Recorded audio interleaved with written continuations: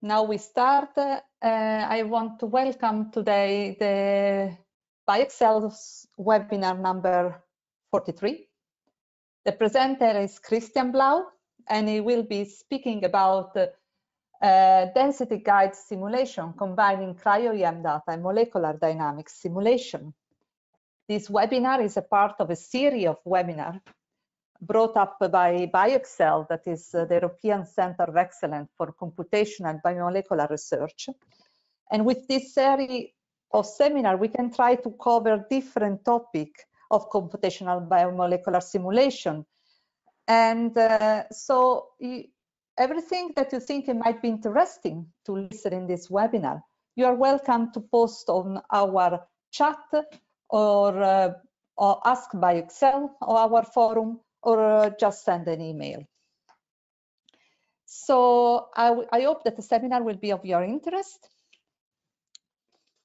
So now we start. I would like to start with introducing Christian. Christian belongs to the GROMACS team, and he has done his PhD in Göttingen in a group of Kurt Müller in the Max Planck Institute for Biophysical Chemistry. And since 2015, he moved to Sweden and working in the group of Erik Lindell, in particular, first at the Stockholm University and at the moment in KTH. His main interest is development of the GROMACS software package, and in particular, has a particular interest in understanding user-driven development, and also in understanding how simulation and experiment can be combined. And this is probably what he will deal in this seminar. Please, Christian, now I will provide Christian I will give Christian the option to start. I will share. Thanks, Alessandra, for the nice introduction. And hello, everybody. I hope you're all doing well and all doing fine.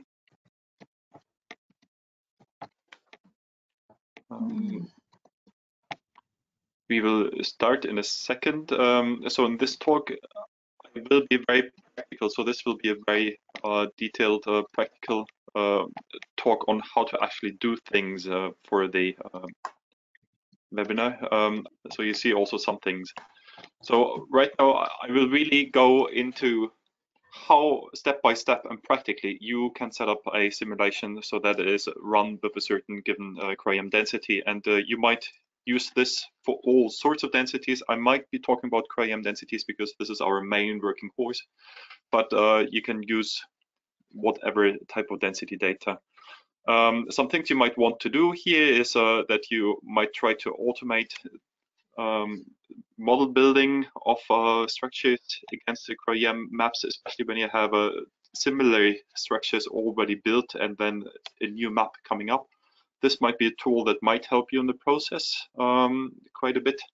Then another aspect of this is, of course, when you're model building cryo-EM maps, you can only build exactly one model, but you might be interested in all the different types of small configurational changes, the kind of thermal motion that is behind such a map that is hidden. If you only look at exactly one density and exactly one map, so you might want to use the tool for this. And here we can balance between map influence and stereochemical parameters. So we have a wide range with this tool on hand to explore what happens if we give more weight to the experimental data, what happens if we give more weight to biochemistry considerations that are reflected in the force field. So if you start looking at this whole complex of density guided simulations in GROMACS, the best thing to do is to read the manual. I can only recommend strongly doing that. And you find 2 pages of the manual that are important for understanding the density guided simulations. One that is more focused on the theory in the reference manual, where we really lay out the equations that give rise to the forces in the simulations, and the other part is the more practical side of things in how to set the parameters for the MDP options. So in case I'm talking too slowly or you want to read ahead, this is the most essential information to take from this webinar. That is where to find the information on hand in quite a condensed manner, however. Well, yeah, what we can do now, and this is just one example of simulation where you see you have some type of structure, and within the simulation lifetime you want to fit it into a certain density. This is one concrete simulation result. You just see it rendered here, and one other result you might see here is where you want to keep an ensemble of structures close to a certain density. Also another thing that can be done. And I'll just guide you step by step now through the process on how to set up exactly such a type of simulation. So how does it work? How do we refine models against densities? How do we calculate the forces that drive our simulations and that are added to the simulations when we only have an atom represented here in green and a reference density, which are kind of different objects and reside in different spaces, so to say. The trick here is that we calculate a simulated density from our atoms by spreading them with Gaussians, as you see here in green. And once we have a simulated and a reference density, we have things we can compare on equal terms, where we get some type of similarity gradient measure that tells us how different in each point in space are a simulated and reference density. And also what we can calculate here is how does the difference change, how strong of a change in density would be required to make these two densities more similar to one another. And this is exactly what we use to calculate the forces then that act on our atoms. And you see here that the green atom then would finally receive some type of force pushing it closer to the reference density. Then one more thing to consider here is that things are not continuous with the densities, but we have some kind of voxel spacing, so things happen in a discrete space, but the same math, the same ideas still hold. We have to just take care that to acknowledge that our integrals are approximative here. So this is the picture in 1D in multiple dimensions. This is what it looks like.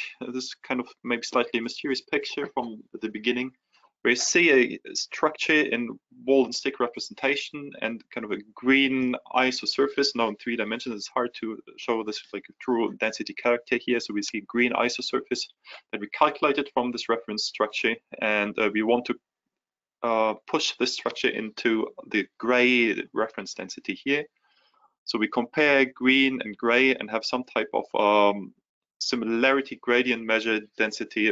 I don't go into the details here. You can read that up in the manual shown in yellowish. So the same picture as you've seen just before in 1D, now in multiple dimensions. And from this, we can calculate some type of gradient vector field that allows us to evaluate the forces at each and every atom. So this is the nitty-gritty details of how things work technically, but they might help you to understand a bit the parameters you might want to set during these simulations. So how to set up, and in contrast to the complex theory I just showed here, the setting up is really easy. The base idea here is to just add density to a normal simulation setup, and this is really whatever simulation setup you wish to have. And all the setup for these density guided simulations in this case here are done in the MDP file with all the options just called density guided simulation something. So this is exactly where you want to look for information. And if you really just want to go ahead, just try the most minimal setup, and that is just setting a density guided simulation to active. Then all other values will have some kind of default values. For example, a reference density where we expect a reference.mrc density in your MD-ROM directory.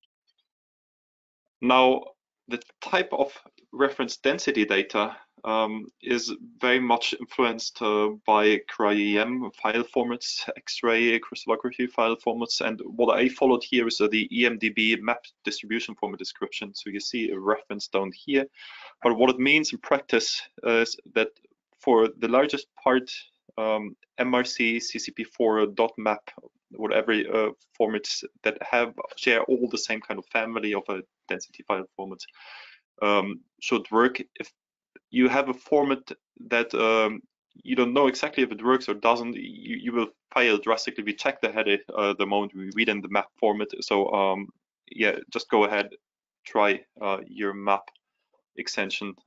If it is close to one of these standard formats, then that's all fine.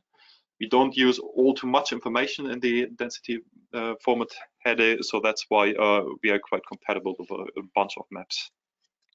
However, there's some things to be there, and this comes with the whole issue of density formats evolving over a long period of time in slightly different fields, also moving from X-ray crystallography to cryo electron microscopy.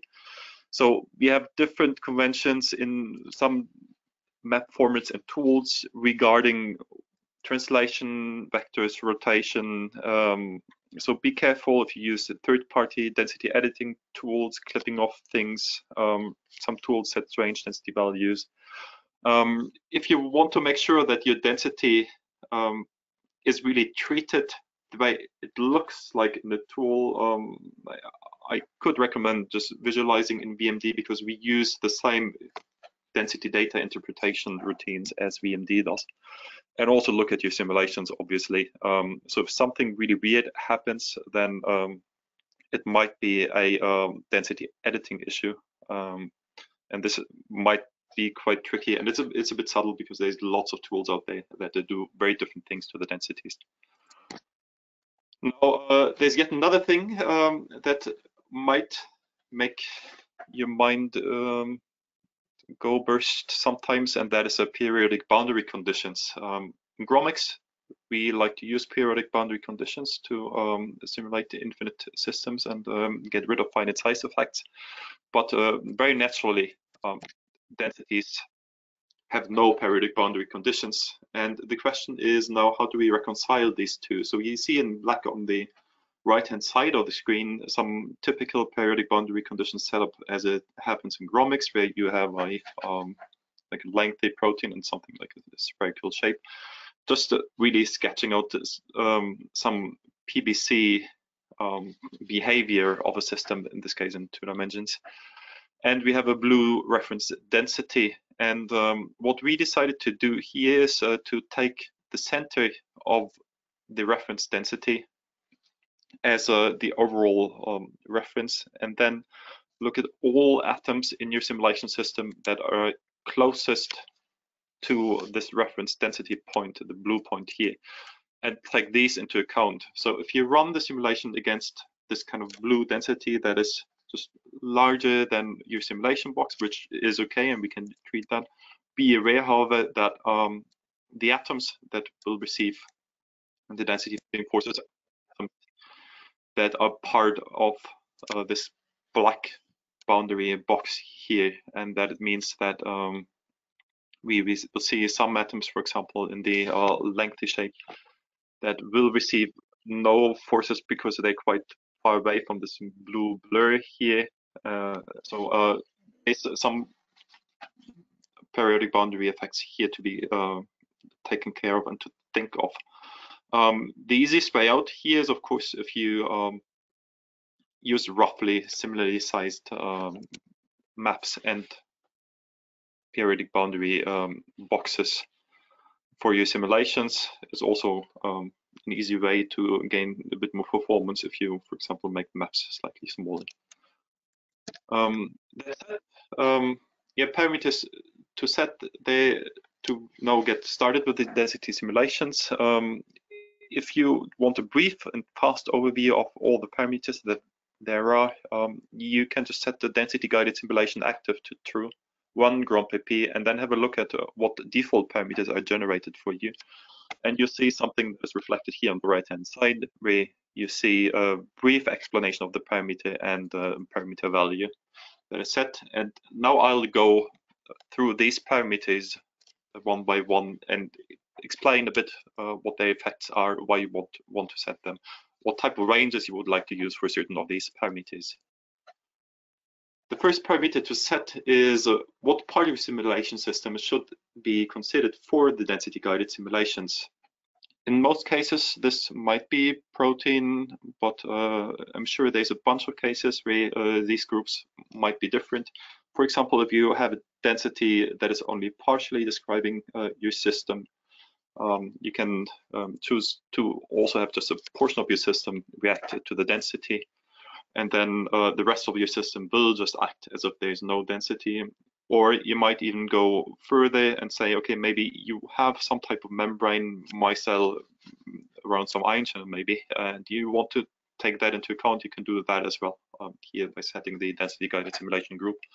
By default, it's protein. If you go and want to simulate some material science things, which you can perfectly do, or maybe not even thinking of cryo densities, of course, you would want to be careful to set this group to something more reasonable, as it's a default protein, which might not be even part of your system there. Then comes one of the largest impacts on your decision on how your simulation will behave as a setting, and that is how do you even compare a simulated density to a reference density. And there's 3 different options available here. You could think of many more, and you could even quite easily implement more into GROMACS if you're keen to do that. The choices you have right now with GROMACS 2020 is some type of inner product measure that really makes sure that we force things into the highest density regions. Often might not be the very best behavior you want of the code, because then you really will cramp things into much into the densities, but it can be the thing you want, especially if you have lots of unwanted parts of densities. It has some type of snappy behavior, for better lack of a word. That means that things stick to very high density regions, and it's hard to move things out of the density once a helix, for example, has fit in there, which might make more a bit susceptible for biochemistry deformations. Then on the other end of the spectrum, there's the relative entropy similarity measure that has a measure that really looks at the difference between simulated and reference density in terms of overall information entropy, and that sets large focus on overall fit of the 2 densities, and even larger focus on regions that don't fit. So that has very nice properties in terms of smoothness, gentle fitting, so to say, but it really tries hard to make all regions fit and fill the void, so to say, and fill all types of extra density you have. So if you have a very noisy density with lots of extra density that might not just be so interesting for your system, and not even have a counterpart representation in your MD simulation, this might cause you some trouble. Otherwise, it's a wonderful, nice way of fitting densities. And as a compromise between the 2 is and also the classical option that lots of people have used in other implementations of types of density guided simulations, is a cross correlation potential that shows or has some properties of both. The next important contributor to how your simulation is running is how you pick the spreading weights. And thinking of cryo, there's 2 obvious choices here. Unity would mean that all atoms just receive exactly the same way. So carbon and a hydrogen atom and a phosphor atom would all be spread out and have the same contribution to the density here. This might be a useful thing, especially in combination with the density fitting group. If you use a protein without hydrogens, so protein minus H, then that gives you a good approximation to the simulated density, and at some speed up benefits even, because so then you have to calculate less spreading of atoms if you exclude the hydrogen atoms. So that might be a very useful thing to have. Another alternative to that is using the mass of the atoms to roughly and have a rough approximation to kind of a scattering properties, scattering factors of different atoms.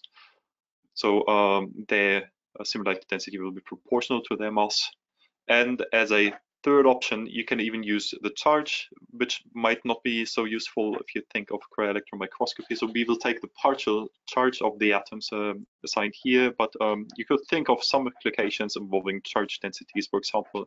So some extra thing added here for you to be creative in this case. So another important parameter is how much weight do you actually want to give to the reference density you're trying to bias your simulation against. So one of the more tricky parameters to set, because if you set the force constant too low, you will see nothing happening in your simulation because the force field just overrules pretty much all the forces that come from the density guided simulation. If on contrast you set the force constant too high, you will see that the simulation will crash quite quickly because atoms receive all their forces pretty much from the density guided simulations, and these forces are much higher than the force field forces that keep the protein structure in a reasonable shape stereochemically.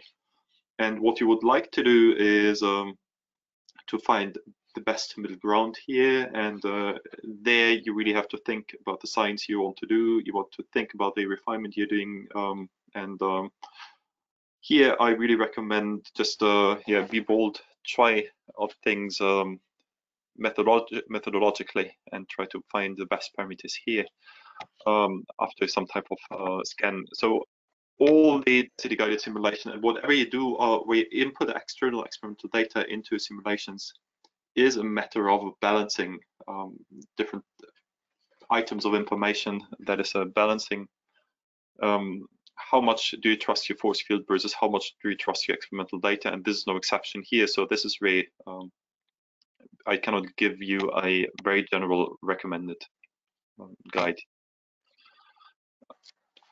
Another parameter to set is just how blurry do you want to simulate the density to be, and there we see at the bottom here 3 different spreading width used. So you could say that maybe your atom positions are not extremely well defined and you spread them out a lot. You see red, very blurry density that is simulated. You see a middle ground case in green, and you see a very peaky case in blue.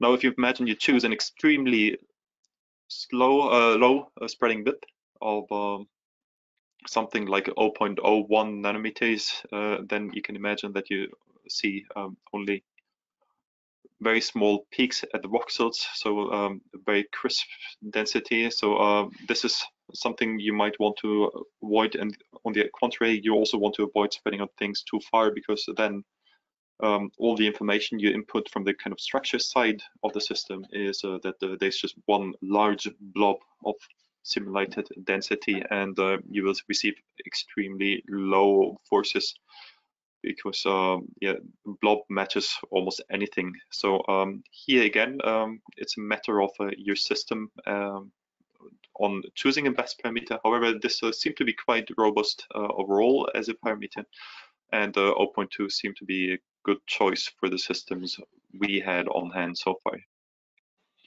Note also here that this has a very large effect on the compute effort you will spend when running these density guided simulations.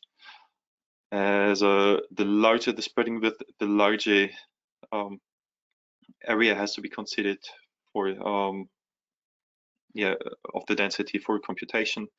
So it is hard to say exactly how things behave in a complex scenario, but it might be roughly proportional to this spreading width to the power of 3. So you see there's quite a drastic influence here of the spreading width.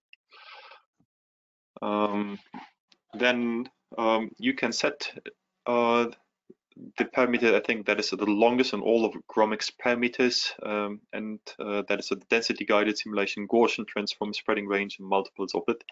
We try to be explicit here, and we thought also we can afford to be quite long here in the parameter name. That is one parameter you might very seldomly want to change. And this parameter determines where your Gaussian is just cut off. So as you see at the bottom left here, we have a different cutoff length for this parameter just visualized, and it doesn't make sense to evaluate this kind of spreading Gaussian at a distance extremely far from the atoms when there's virtually no contribution, but at the same time also we don't want to cut it off too short.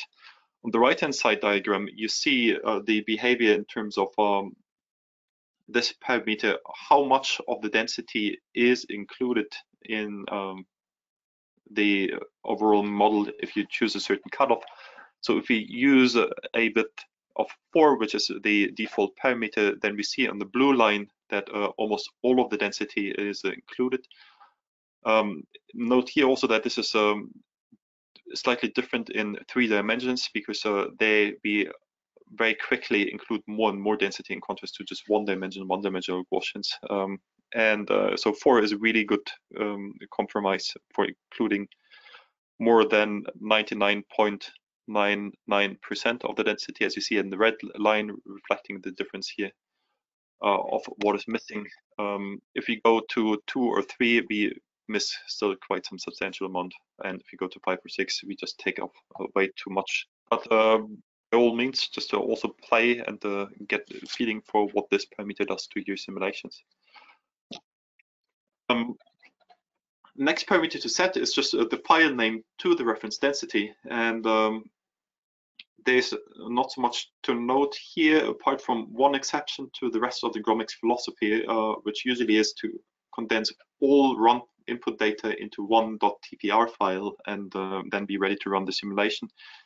Here is the exception from this rule, the idea being that the density files can be quite large and you might not want to bundle and run them, and philosophically have more of an idea of, okay, here's an extra input stream to your simulation, and that's this type of density file you would open. But this has the effect that at GROMPP time, you can just name whatever file you want, and you can just write in this thing whatever string you would like, and only when you start your MD run, we will see and check that this file is actually present, which has the advantage that when you set up your system, your TPR file, you don't have to have the density file present, and has the disadvantage, of course, that you might get a bad surprise when you run your MD run simulation and your density file is not in the place where it is to be expected.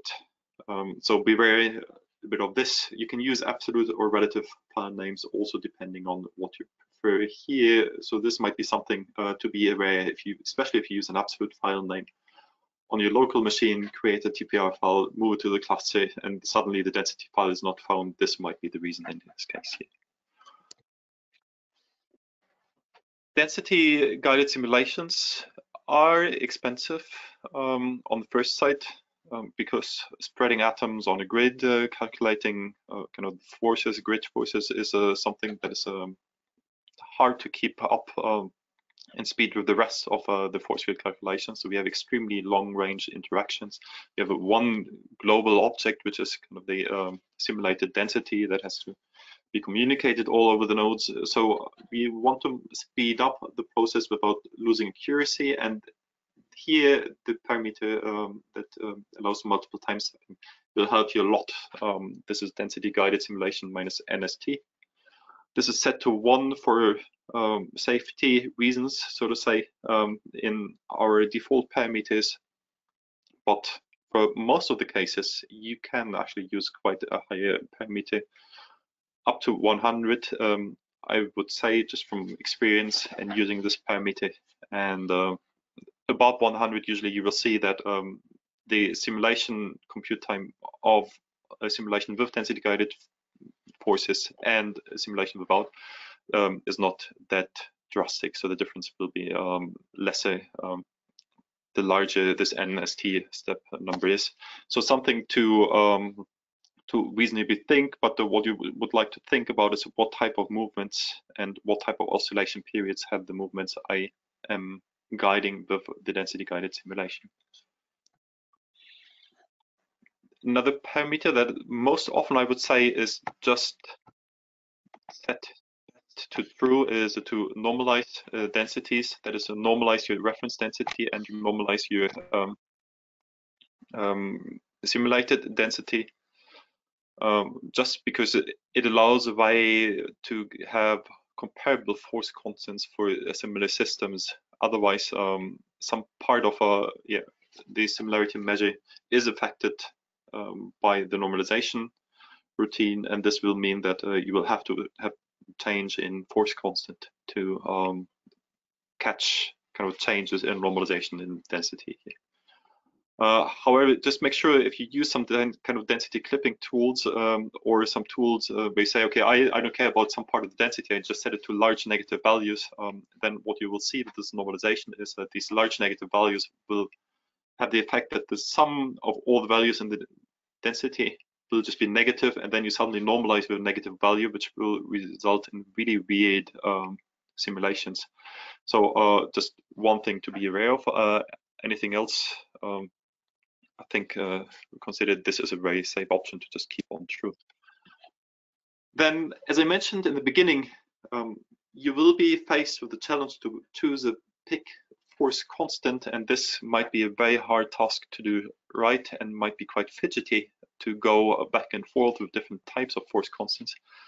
So we added another option for the density guided simulations, and that is some adaptive force scaling. And the idea here is that you start out with quite a low force constant, so you would like to set the force constant quite low with this option, and then we carefully notch up the force if we see that the similarity between simulated and reference density does not improve. On the other hand, if we see that things are just going fine and we improve the fit, then we scale down the force constant a little bit, but just not as much as we notch it up. And what will happen is that we just go steady and steady and steady to higher and higher and higher similarities. Now, if we went to a very high similarity already and we still keep notching up the force constant because we're still not happy, we will reach at some point some situation where we just apply very high forces to the system just really to make it fit just a little bit better still. And this is quite expected. So in this case, in contrast to most or almost all molecular dynamic simulation scenarios, you really want you drive your system until it crashes, just so you can post-process and pick the frame where you're most happy with the balance between influence from density-guided simulation forces and your structure-based forces. And again, as I said, this balance you have to decide on your own and have to say, okay, where do I see the best match between the density and still have a good sense for the structure forces.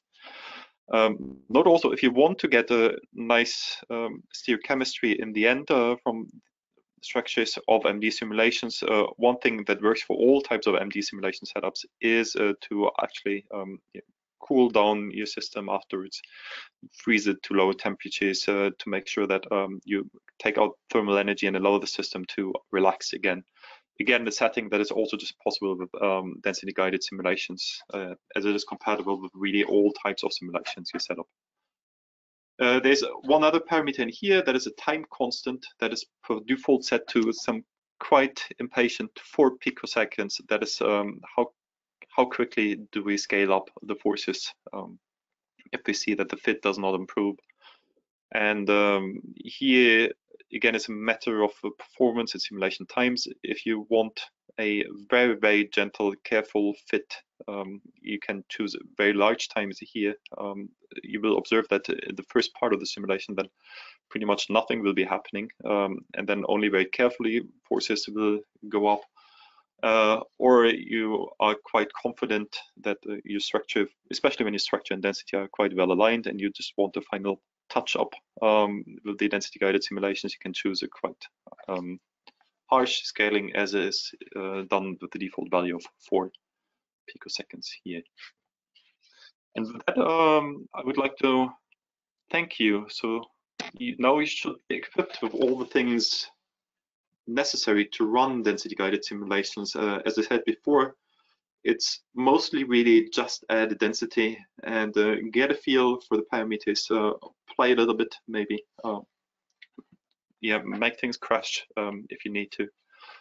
I like to thank some of my funding agencies, especially BioExcel and Karl Tigge Stiftelsen, that funded pretty much of the implementation work that is done in GROMACS, and also like to thank Eric Lindahl and all the people in the group, especially the GROMACS developers, for looking at my code and telling me how to do things better, and quite some input also from people also from Göttingen that ran density-guided simulations in their own GROMACS fork, and we had some discussions on how to do things in a good way. So Karsten, Maxim, and Andrea from the MPI in Göttingen.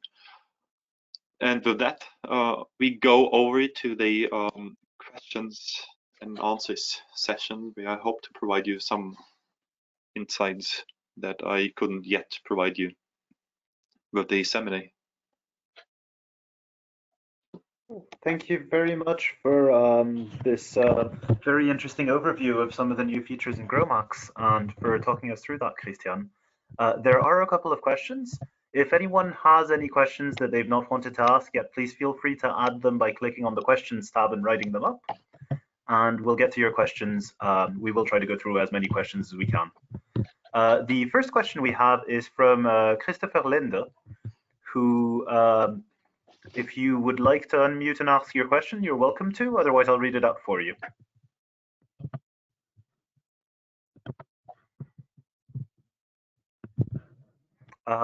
I will therefore read the question, I think. Christopher wanted to know, the examples that you gave were mainly focused on proteins being fitted to densities. I assume the methodology is compatible with RNA structures or RNA protein complexes as well? Yes, very much. So the whole kind of implementation is completely independent of what type of system you're looking at. So this would work. There's one caveat with RNA systems. I think they have kind of cryo densities with large densities in the phosphorus region. So kind of the way you want to simulate your density might affect the results a bit more than usually with just pure protein complexes. So in this case, yeah, things will work. There might be some not so smooth sailing issues with the RNA protein interaction overall, because RNA might be a bit too little represented in the types of forces it will receive in the code. But this is nothing intrinsic to the code. This is something intrinsic in the way how to calculate the forward model. If you want to be more complex here, I think then yeah, we might think of some things to follow up in the future to fit even better. But yes, it will work on the outset.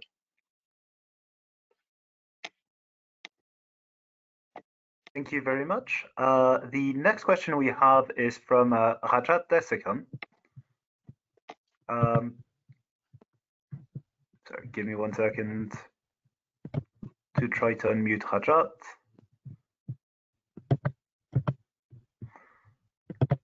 Rajat, you have been unmuted. If you would like to ask your question, please could you ask it? Otherwise, I will ask it for you. Hi, Christian. That was a wonderful talk. Thanks. So I was wondering, what sort of initial structures do we use for these simulations? Do we start out with random coils, or do we have do we start out with some of the defined protein structures out there? Okay, yeah, that's a very good point. So in this case, we can't do protein folding just with densities, because the densities themselves don't have enough structural information. And to, for example, take a random coil and just run a simulation and hope that at some point it'll fold into a good protein structure that then also fits the density, that will in almost all cases not happen. So the starting structure should be some type of reasonable homology model. Because there's no constraints on secondary structures, however, you will expect to see that you see some changes and some folding happening that makes the protein structure just more close to what is reflected in the density. But it's all a matter of what is in the density data, and then again a matter of finite compute resources, because yeah, it would just take too long to fold the protein kind of in an empty simulation, even given that extra information from the density. Thank you so much. Just can I ask a quick follow-up question, if time permits? Yeah, go ahead. After you fit the densities, if the secondary structures do not conform closely to an ideal alpha helix or a beta sheet, should we do any sort of minimization or confirmation sampling? You can do that if you like. This depends on how you want to read your data. The type of ideal alpha helix, beta sheets, and so on, idea, I think is something that is very much rooted in X-ray crystallography. We have the idea of you have a very neat fixed structure at the very low temperatures. If you run MD simulations, you will always see deviations from this, because things have a temperature also in nature and biology. So if you want, you can just run, as I mentioned, some type of a annealing simulation where you lower the temperature, freeze the system, for example, also then without the density guided simulation, forces added, or with, depending on what you like. And then you should see things, or you will see things become more idealized in terms of stereochemistry. But this depends on how you want to report and what kind of properties you're looking at. Thank you so much. Cool. The next question we have is from Wojciech Kopek. Wojciech, I have unmuted your microphone if you would like to ask your question. Hello, everyone. Hi, Christian. I have a question. How much of a manual intervention you need to do with the density and the models before the actual fitting? So I've been working with Maxim a little bit for a membrane protein fitting, and then there was, I don't know, like 5 steps we had to do before to kind of trim the map to make it fit to the initial model more or less, like align the model with the map, and then that was like the optimal thing for the actual simulations. I was wondering if your tool does it a similar way, or is it more or less streamlined? Thanks, Julian. Sorry, I had been muted and couldn't unmute myself. Yeah, hi, Wojciech. Thanks a lot for the comment here. Yes, there are some things you don't have to make the density size fit the simulation box anymore. So this was I think one of the things in the previous code you mentioned that there is necessary, but you will still have to do some manual intervention to make things fit. So this is one of the most focused on routes now for a future improvement of the whole code, but something I haven't finished yet, and that is that you get automated rotation and translation of a kind of a rigid body fit of your simulated density to the reference density, because we noted that this is one of the major points that are tricky in the setup, and they still remain in the setup here, that you have to have a rough alignment at least of your density and your structure, and the whole GROMACS setup routine and the density adding routines overall make this something that can be quite challenging at times. So we try to improve on this, but not for this GROMACS release. For now, you can use any type of density kind of size you want, but you still want to make sure that things are roughly aligned. Okay, thanks. The next question we have is from Christian Margreiter, who does not currently have audio to ask his question, so I'll ask it on his behalf. First, he thanks you for the interesting talk and asks how much more expensive are density-guided simulations compared to free ones? That's a good point. I should have mentioned, and this depends largely on the end step parameter I just mentioned. So, of course, if you apply forces every single step, they are quite much more expensive than usual simulations. So up to even 5 times as expensive, I would say, for a typical system. But then this drastically reduces, and for most applications is easily reduced by increasing this number of this end step parameter. So for typical cases, membrane, protein refinement, for example, and a good balance in terms of accuracy, we get to kind of 10% overhead, 20% overhead, I would say, in contrast to usual simulation. Thank you very much. The next question we have is from Brian Smith, who asks, is transform spreading width the half width? Yes, it's a sigma, so to say. So the Gaussian sigma width. Yeah. So this should be yeah. It should be full width half. Is it full width? Yeah, full width half maximum. Yeah. Great, thank you very much. The next question we have is from Hugo McDermott Opskin, or Opskin. Hugo, your microphone is unmuted if you'd like to ask your question, and I'm sorry if I butchered your surname. I'm not sure if you can hear me. A fantastic talk. It was pretty much covered by the previous question, but what's the performance overhead? Specifically, does it work on GPUs, or are we not there yet?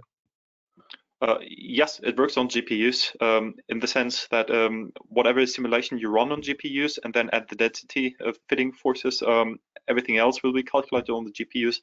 The density guided simulation forces themselves will not be calculated on the GPUs. So you might see a high utilization of GPUs for quite some time of your simulation, but then every step you apply density guided simulation forces, suddenly the CPU will see quite an uptake, and then there'll be some heavy lifting for calculating exactly just this part of the forces. Fantastic, thank you very much. The next question we have is from Alexander Payne. Alexander, I've unmuted your microphone if you'd like to ask the question. Yeah, sure. Can you hear me? Yes. Great. Yeah, so I've been thinking about how to get sort of a combination of continuously varying cryo-EM density maps, or you know, taking advantage of the multiple classes that you can get after doing the processing. And I was wondering if you had ideas about something like a replica exchange or umbrella sampling, or you know, building some kind of Markov state model or something where you're moving from density to density. Have you thought about applying some method like that?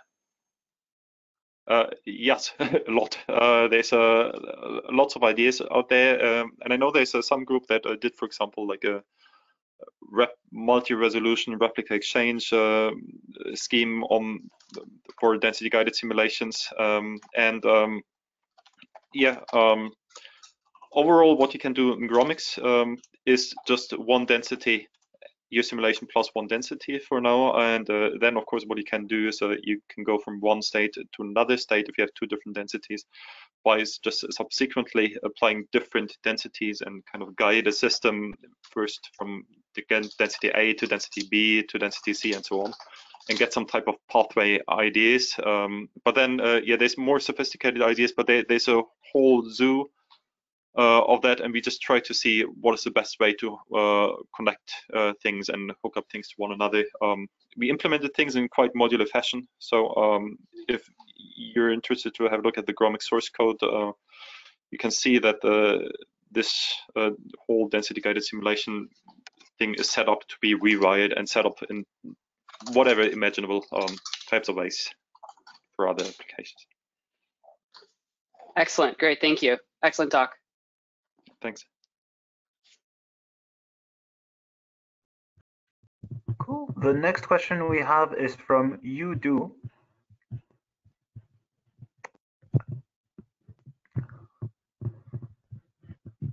Sorry, one moment. I'm having.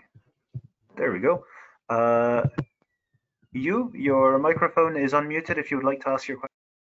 第三 hub 是因为上面除了程序，还有那其他操作。你知道上面有人连在小说吗？这个 PI 上这个能看这个能学考研资料。 Sorry, you sound a bit distant, so if it's okay with you, I will ask the question in your stead. The questions are, is there a very crude guess for the first translation and rotation, or density-guided simulations from the beginning? Visualize things is the best guess. See if your density is roughly aligned with your model, and then if not, yeah, you have to do that manually. And again, this goes back to Wojciech's question. Yes, so there's no initial kind of making things match, but we know that there's something to work on, like first priority actually, in this type of code in the GROMACS suite, because there's something that is taking quite some like human effort of just having to look at things and making things match. Great, thank you very much. The next question we have is from Sangyun.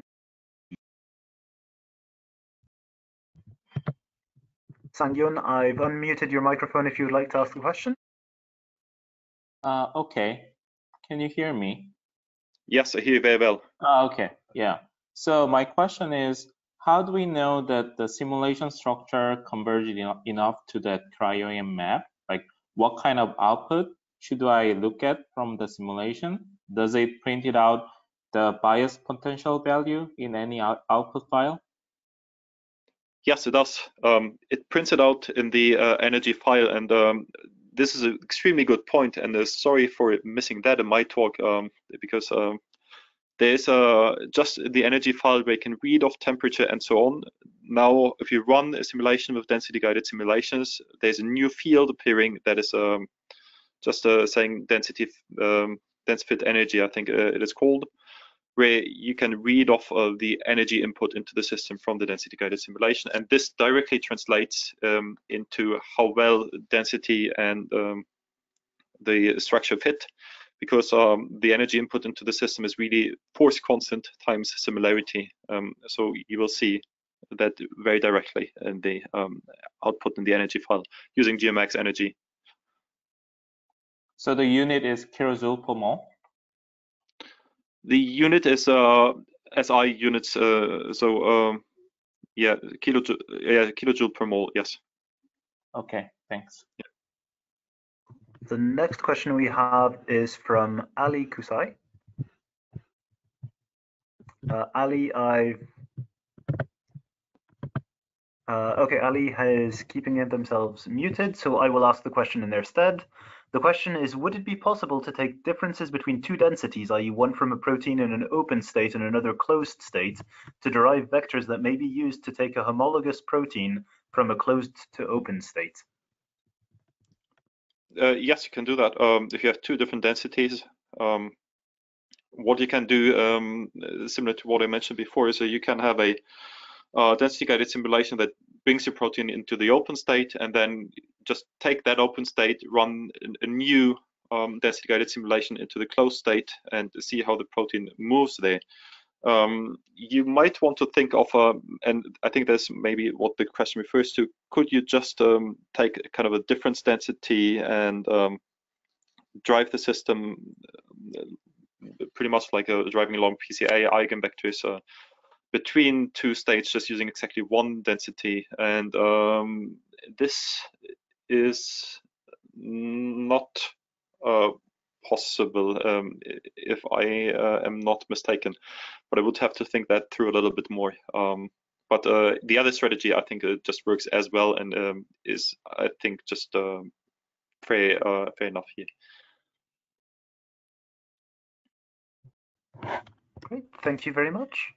The next couple of questions are from Floris van Eerden. Floris, I have unmuted your microphone. Okay, thank you. Yeah, thank you very much, and thanks for offering me this possibility to ask the question. I was a little bit, I couldn't completely get directly your slide about the periodic boundary conditions. So you quickly go over it, or like, because you said only the part closest to the density of the protein will actually feel the density, if I remember, if I got it correctly. Yes. Yeah, I can bring up that slide again, and so we have boundary conditions and some type of density, and there's a mismatch. For example, here, and this is an extreme example, but where we have a simulation box that is much smaller than the density, and here we have the density box in blue that is much larger than the black simulation box. And to ask now, okay, if we look at this visualization here, we have multiple copies of proteins that would be exactly in one density box, and the question is, okay, but which of the copies should receive forces from the density? Should it be all the proteins? Should it just be one protein? And how do we decide what type of protein here in this multiple copy scenario would receive the forces? And the criterion to decide, okay, which one of these copies is, and then we say, okay, it's the ones closest to the center of the density. And this is just indicated in the black lines, in the thick black line you see, that is the part, these are the atoms that receive forces from the density. So there's only a one-to-one translation. So there's never two atoms, two periodic images that receive forces from the density, but exactly one periodic image always receives forces from the density.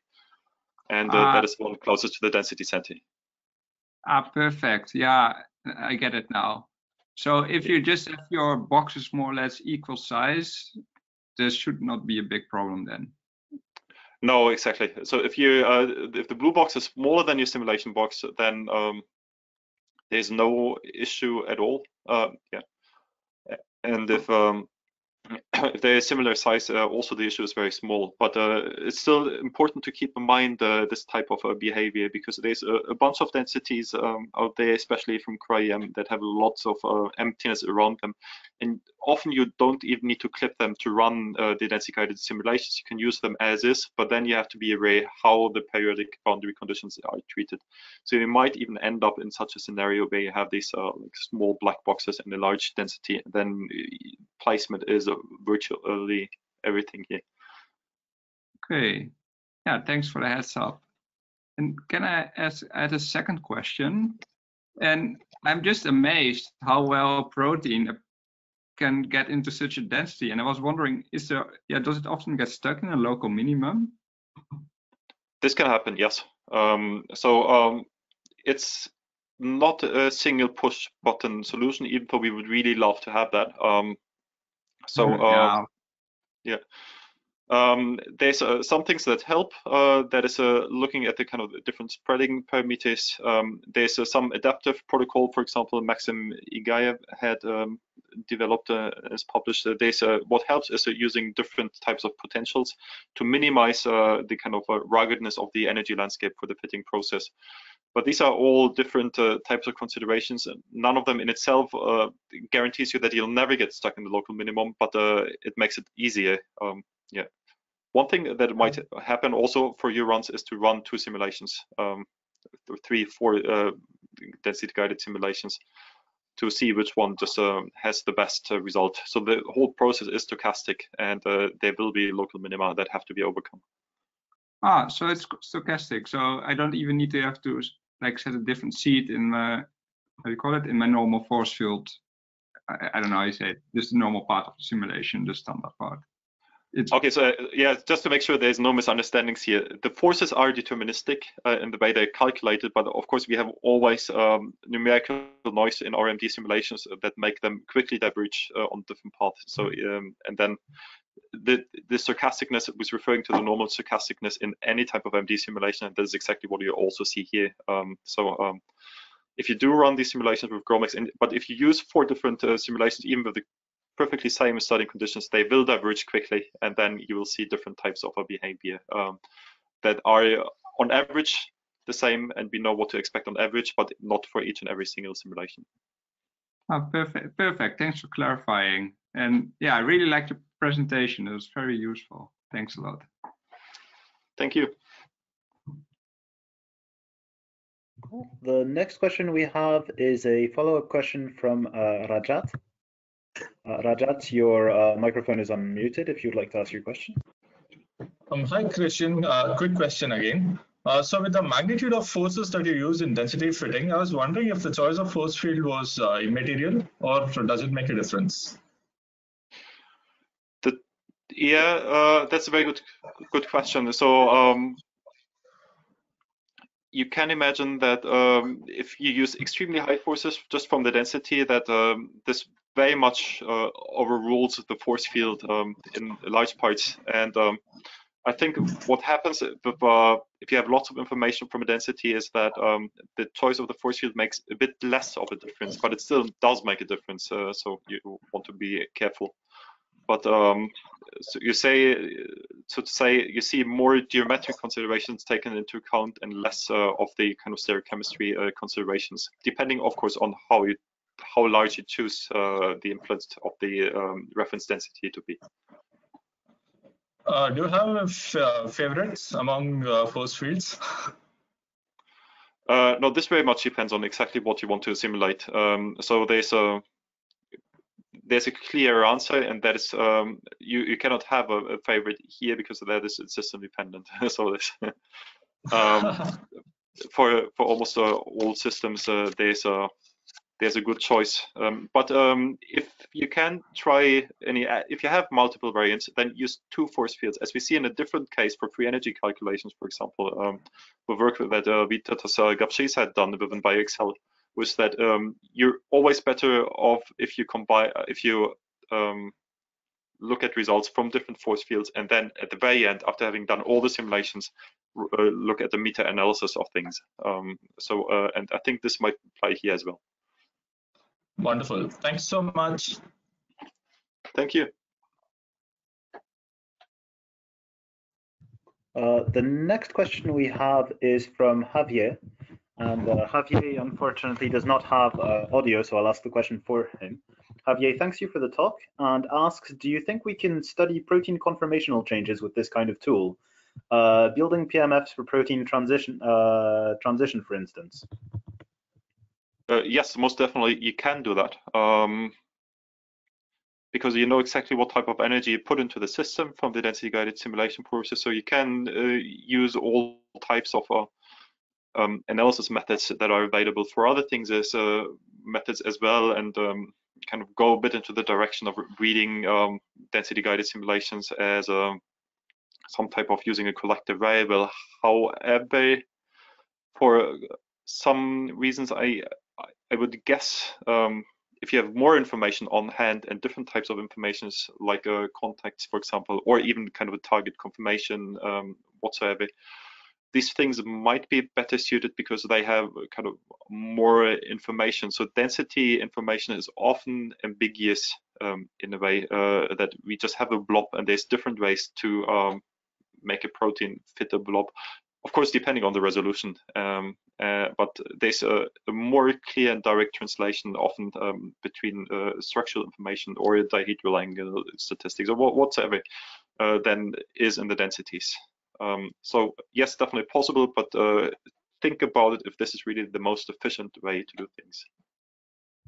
Thank you very much. And our last question for today is from Maxim. Maxim, your microphone is unmuted if you would like to ask your question.